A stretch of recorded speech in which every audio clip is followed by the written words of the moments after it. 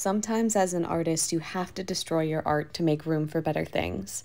I made this sculpture last year, but I just got another idea I really wanted to try for this wood. As much as I love the eye, I've been really into making polymer clay bugs and casting them in resin to look like amber, and the shape of this wood was just too perfect for this idea not to do it. I decided to make an iridescent beetle to go inside the hole, so I colored some resin and assembled everything. I absolutely love how it turned out, and I have no regrets because